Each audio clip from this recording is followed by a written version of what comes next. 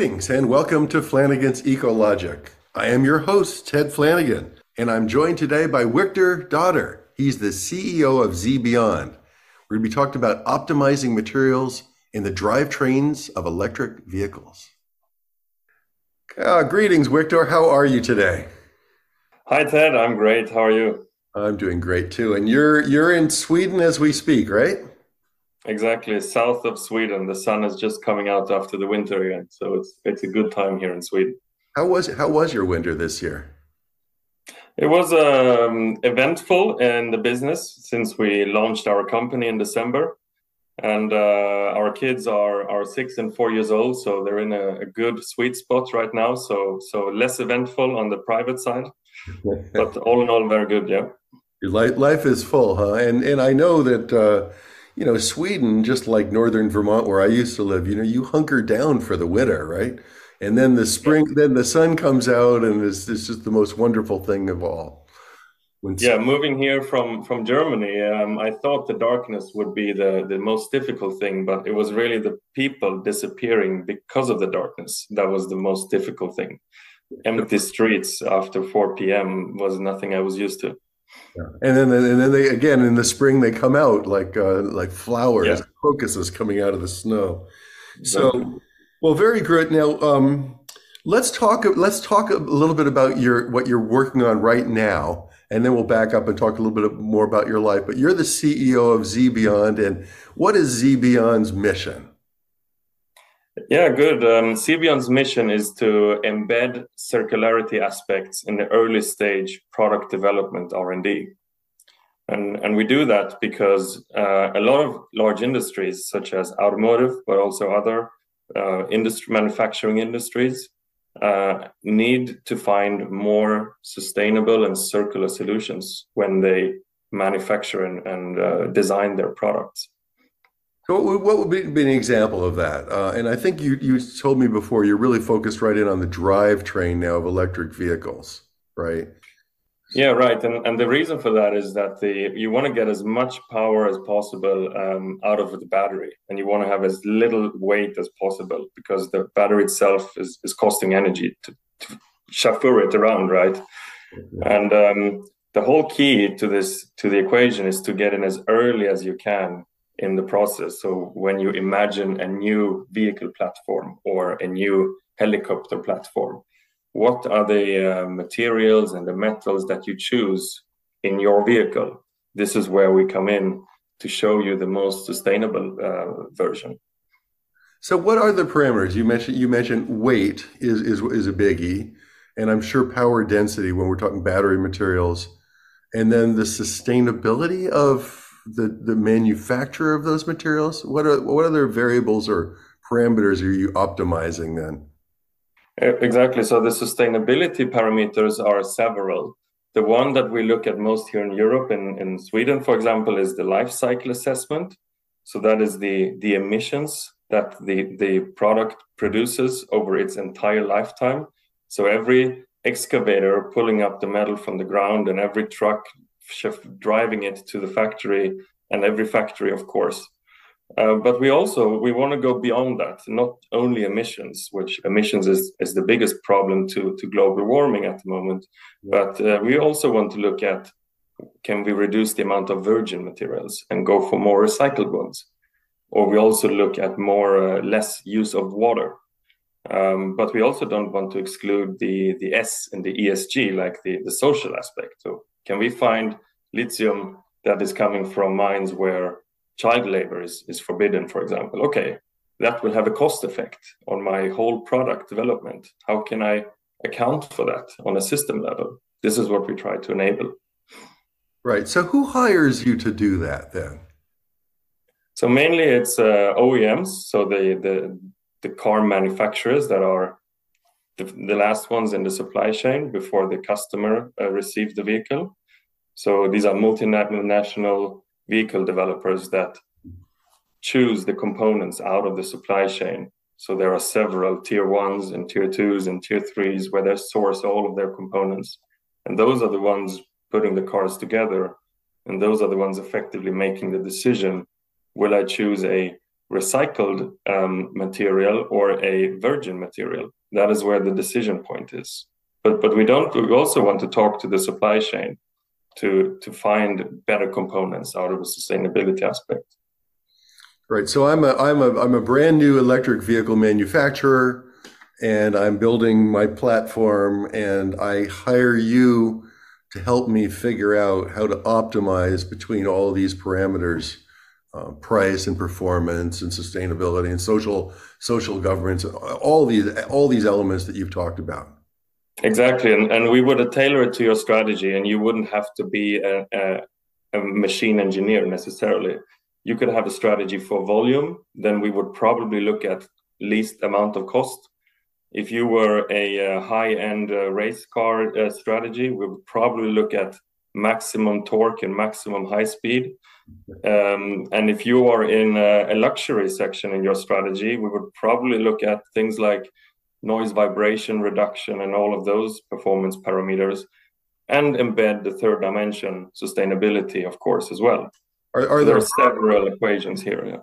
Are there horror stories of examples of companies that have not done this kind of detailed planning, these life cycle assessments, and then after the fact they go, "Oh my God, this was poorly designed. We botched in this regard"? Are there? Yeah, I mean that's still the status quo, really, in the dialogues we see, that you still have a lot of decisions making based on experience, gut feel, and maybe even internal politics.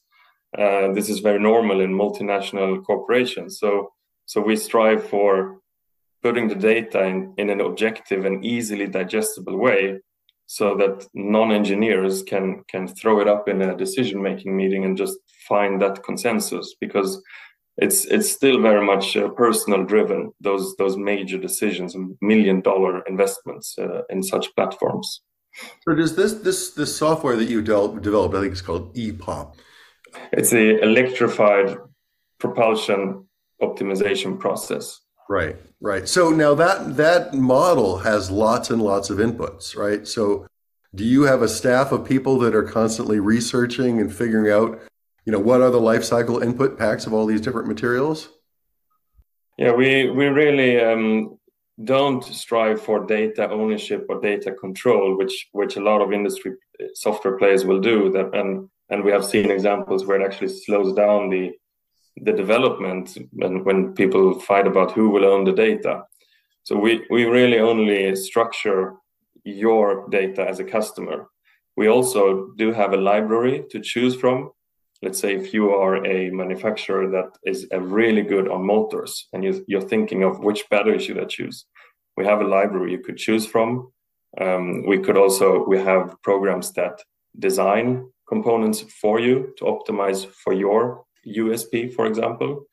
So we really only structure the data that is already out there.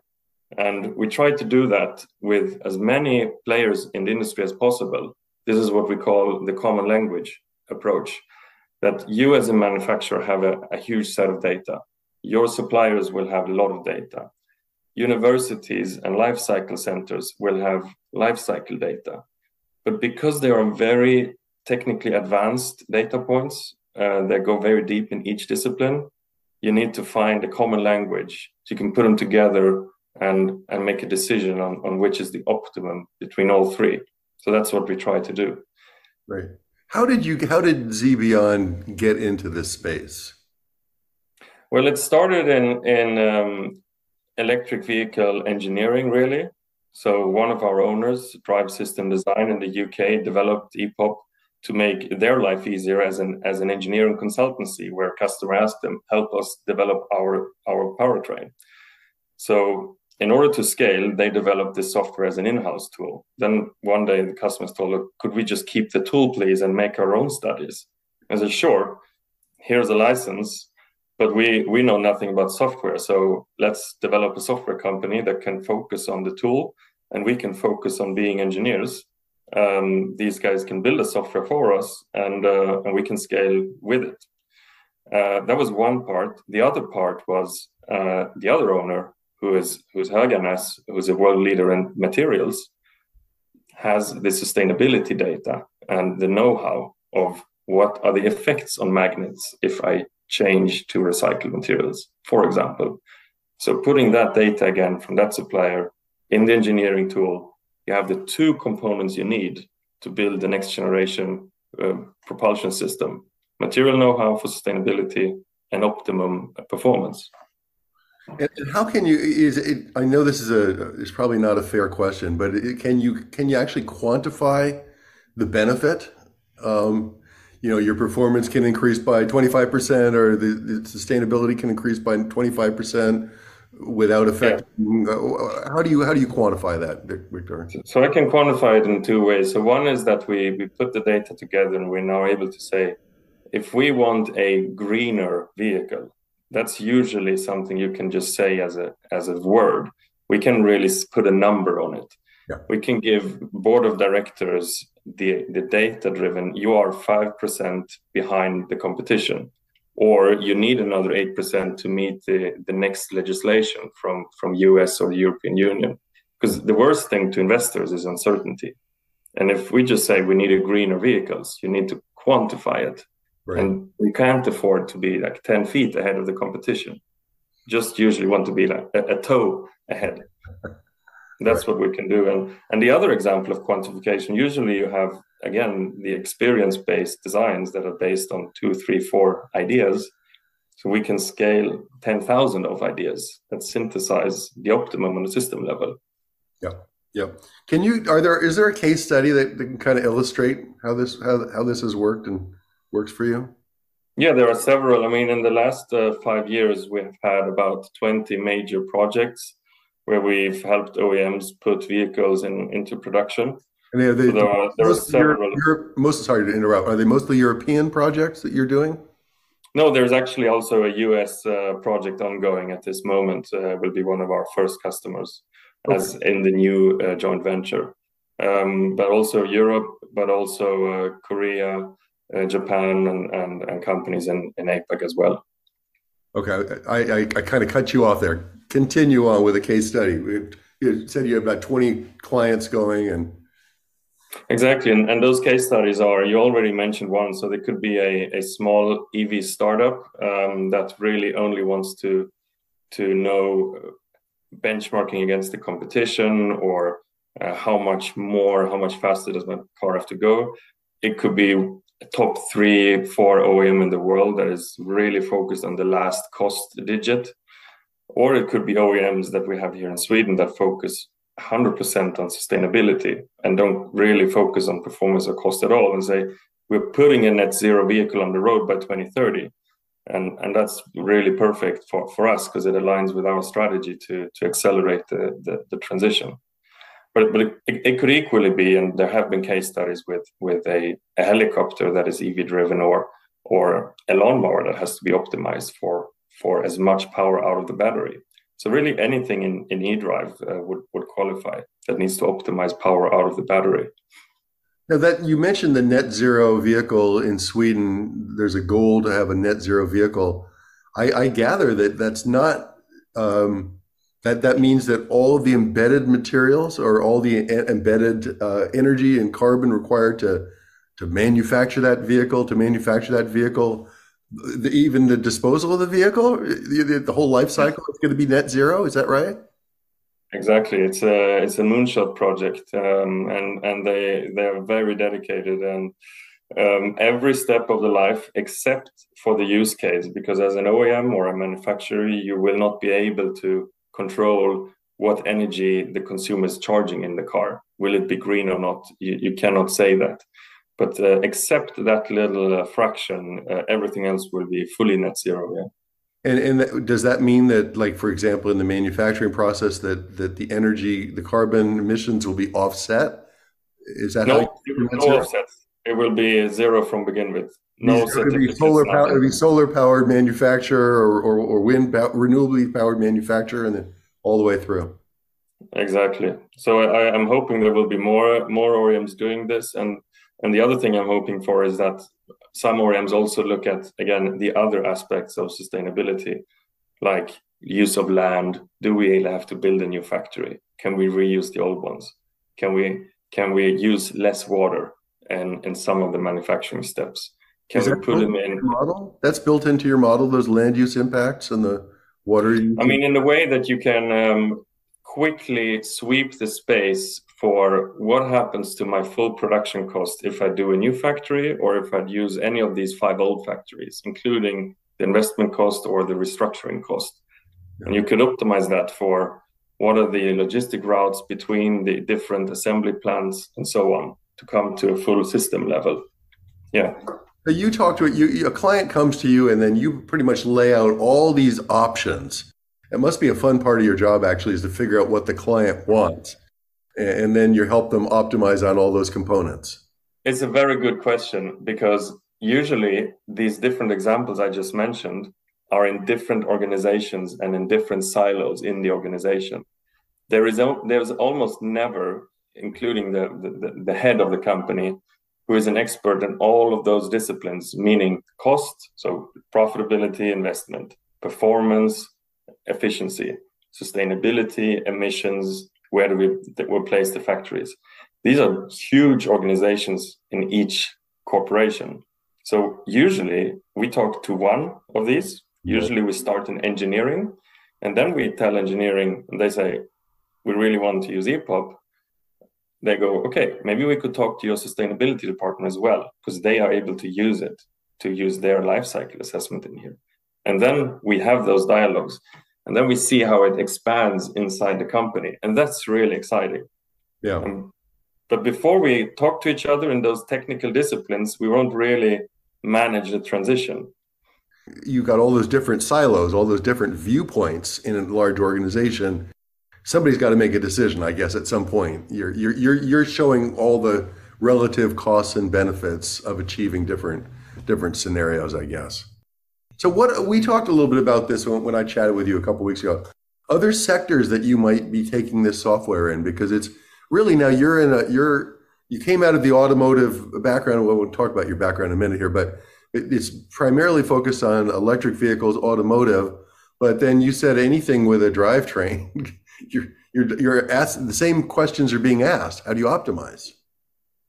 Exactly. So it's twofold. It's both what do you optimize, and the second one is, oh hell, we have to change to sustainable materials or fluids. What will that do to my performance or cost base? Yeah. So it could be a boat. We have boat case studies. It could be a helicopter, but it could equally be a chainsaw or a lawnmower. But also a heat exchanger, for example. A heat exchanger focuses on getting the most power out of the least amount of energy. It's a huge market. It has a double-digit growth rate for the next 10, 20 years globally. And they haven't had to optimize just yet. It's just starting. The next aspect is that all of these components I just mentioned, be it a chainsaw or a lawnmower or a heat exchanger, are increasingly getting smarter as they get more chips and people track the data and the behavior and even control it. And that introduces something that we know from automotive know a lot about. We call that a drive cycle. So an example, the performance of an EV will be very different if you drive it in the inner city the whole day, or if you plow it down a highway coast to coast. The material selection will be very radically different if you want to get as much power out of those two. And in automotive, it's a mix, and each of the cars and the strategy has different drive cycles. And equally, all of these components will be optimized for drive cycles. Right. A heat exchanger will probably drive more at night when the electricity is cheaper. How about we link that in the database to optimize the design for that performance as well? How would that change the design to optimize on timing? Are you got a controller in the heat exchanger then? It would optimize the design in the early stage R&D. If the company would say, we have a machine here, it needs to, on a 24 basis, it needs to go 5 hours on a high frequency, 4 hours on medium frequency, then quickly down to low frequency, and then back up in the morning when the family is waking up, full power.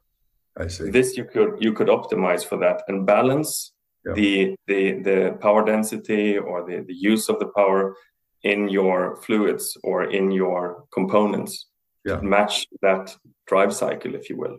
That's so interesting. What an interesting job. Okay, how did you get into this? Where did you grow up? I grew up in South Germany, in Heidelberg. Beautiful city. I miss it, but I also know that cities have a tendency to stay where they are. So I'm happy here in Sweden. But I grew up in Germany, and I've been in Sweden for the past 10 years. All right. So what brought you to Sweden then? It was just after I finished my studies in Italy. I looked for a job in Germany, and South Germany, where I'm from, and there was a company called Fuchs Lubricants, who's a world leader in industrial and automotive fluids. They said, we're opening our branch in Sweden, and you are a native Swedish speaker, so why don't we put you there to help start that company? So in 2011, I packed my bags straight out of university and moved here. I had never been here before, and started that company together with my colleagues, and it was an amazing journey. And after 4 years, the company purchased Statoil and turned the fuel stores into Circular K. So it was a huge project. Very nice. How did you get to the software and the optimization? And that's not, I'm not seeing the transition here. Right, I understand. My background is corporate development and business control. So I have, for the past 10 years, facilitated decisions for investors and board members in the automotive industry. So how do I come to the EPOP software? Well, my colleague, Ben Sefalvi, who's the CTO, he's a full-blooded engineer, petrol head from the automotive industry. And I'm representing the other discipline, who needs to look in the tool without an engineering understanding and go, here's 10% value proposition on our sustainability strategy. So what does that do to my CapEx, to my profitability on this strategy? So Benson and me really complement each other in a great way to take EPOP out of the engineering room and into the common language approach. And what do you find most rewarding about your job? It's really coming out and meeting a lot of people. As I mentioned, I've been inside headquarters of large multinational corporations for the past 10 years, which is exciting as well. And you get starstruck and all this, meeting all these people inside the company. It's so exciting to come out, get on the road, go to fairs, meet customers. Sessions like this with you today, it's very exploratory, if I call it. And what is unique is all this energy in the industry. There's a lot of willpower to make the transition, and it opens up for new ideas. And I think it's a very, very unique time, and I'm happy to be in this time right here, in this position, this age, to put in all this energy. So I think in a couple of years, if we manage, we'll look back at this time and be very excited about how open the market was to change, really. Right, and the growth of EV is just going exponentially at this point. And so it sounds to me, I mean, to sort of put it in lay terms, it sounds like, as there's this explosion of EVs, we need really smart design practices, right, and really thoughtful design practices that get, so that at the core of the EV is a logical system.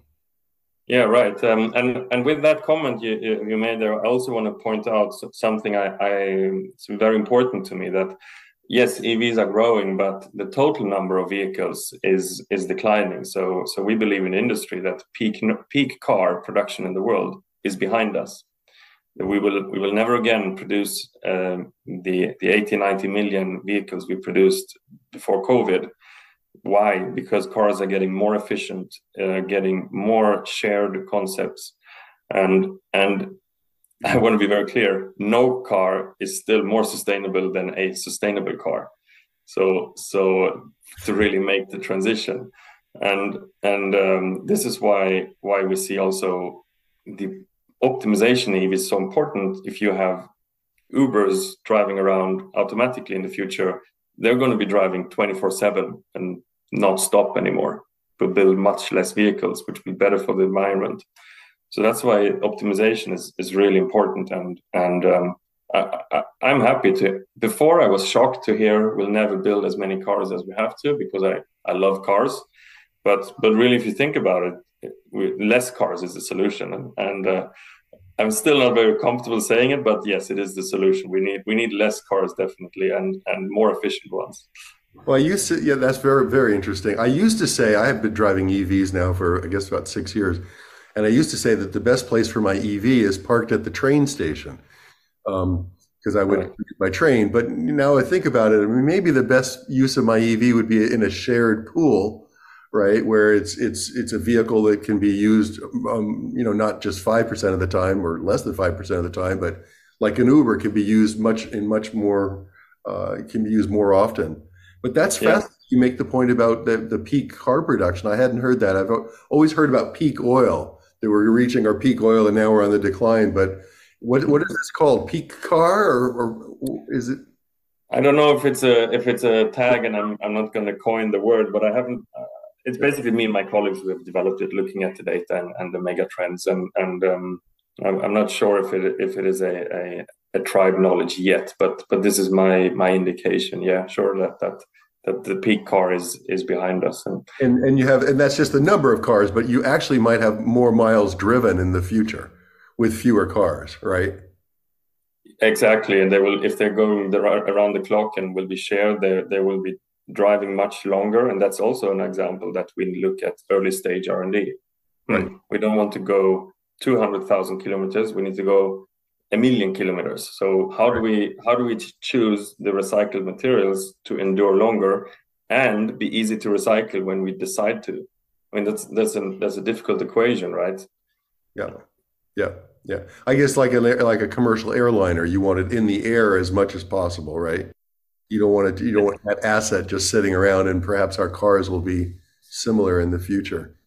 Exactly, and but that's again the interesting aspect, that it opens up cross industry, because another theory I have is that, okay, if we don't need to drive everywhere anymore and the car will be in our car park for 90% of the time, and we are putting solar panels on the roof, then I maybe don't need to buy a battery for my house anymore. I could use the car's battery as house battery, and the car is plugged in, and the 1% actually do drive it, the house will be fine without the battery, right? Right. Yeah. So that would be another utilization, and suddenly we would have built half the batteries, because batteries is again both king and the biggest challenge, with all the lithium and cobalt and the heavy virgin materials in there. Right. And yes, we are looking at recycling batteries, but it's still very early stage to recycle the full battery. Right. Yeah, I'm a big fan of that vehicle grid integration that you're talking about. I've been looking for my own house. I've got an EV just sitting there with, 65 kilowatt hours, and a Tesla Powerwall is around 15 kilowatt hours or something like that. So it's a nice asset to have if we can link it together. So, but Exactly. there's been lots of concern, early concerns about that you might degrade the battery more by cycling it more. But I think a guy like you would say, no, if you got the right materials in there, that you can, design to avoid degradation. Is that right? Exactly, and that's what we try to do with EPUB. We really sweep the space. So we put in a couple of parameters in the tool, and we let EPUB run the study, and it will sweep the space for the optimum combination of materials in a battery, for example, again with the drive cycle. So some of our customers call it a compass, right, in the beginning. Where do we start? So that's really what you need that broadness, and still have your experience, but you need to look way beyond that. Basically, there are so many options out there. Right. It's difficult to manage without software, and to be honest, we have no experience of EVs. The first platforms are just coming out now, and it's been 5 or maximum 10 years. So imagine combustion cars. It took 100 years to make them perfectly efficient. They're still not very efficient in some of the continents, but it's a long process, and we really can say the technology is in its cradle. Fascinating. Thanks so much for educating me today. It's a fascinating topic, and this optimization is so important as we electrify our mobility and other aspects of our society. So great talking to you, Wiktor. Thank you, Ted. It was great. Take care. Have a good day. You too. Bye-bye. Bye-bye. That's it. Thanks for listening to Flanigan's Ecologic. We'll see you next time.